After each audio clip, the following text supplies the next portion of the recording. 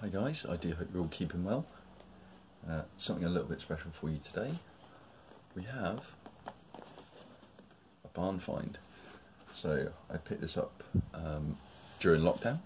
Someone had it in their loft, having a bit of a clean out, and came across this, and I was lucky enough to pick it up.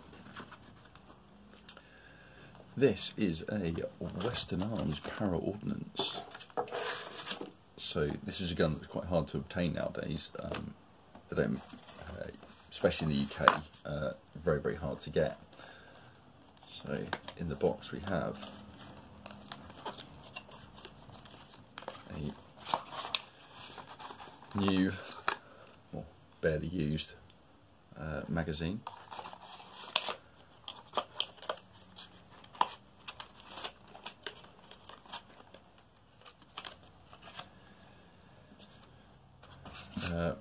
This is the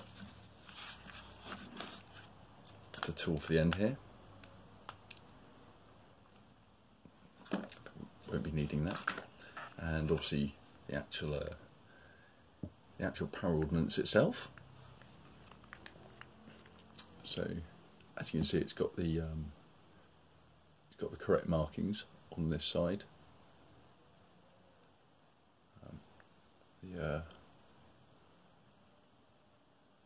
Focus there, you can see the markings on the barrel, which are really, really nice. This is the model with the combat hammer. It's got ambidextrous safety, which can obviously only be engaged when the gun has been cocked. So it does come with an additional magazine here, with I believe these are metal lips. Certainly look like it. So I found there isn't anything in here at all, and you can see the light coming through the chamber.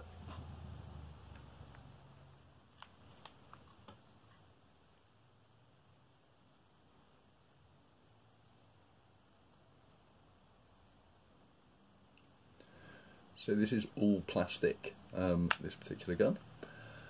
It does have the beaver tail sticky grip as well, which does function. So if I pull the trigger there, without holding this down, it will not fire. Now it will. And you can see the actual trigger pull on this is quite nice. A little bit of take up, a couple of pounds. Very, very light, very nice.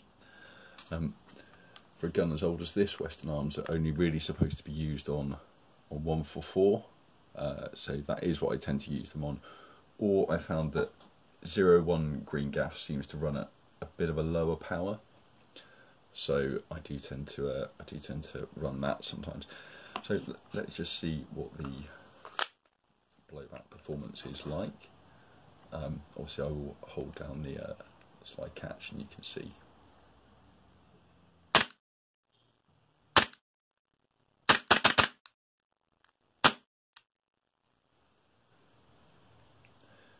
So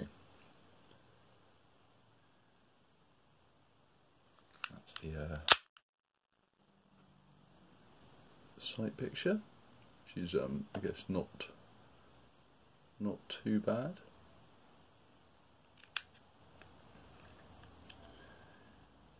And there's some nice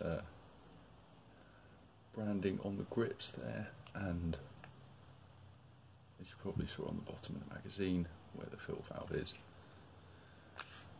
So that's been my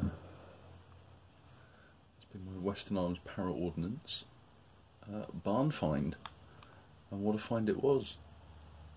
If you've got any questions, let me know in the comments down below, and until next time, take care.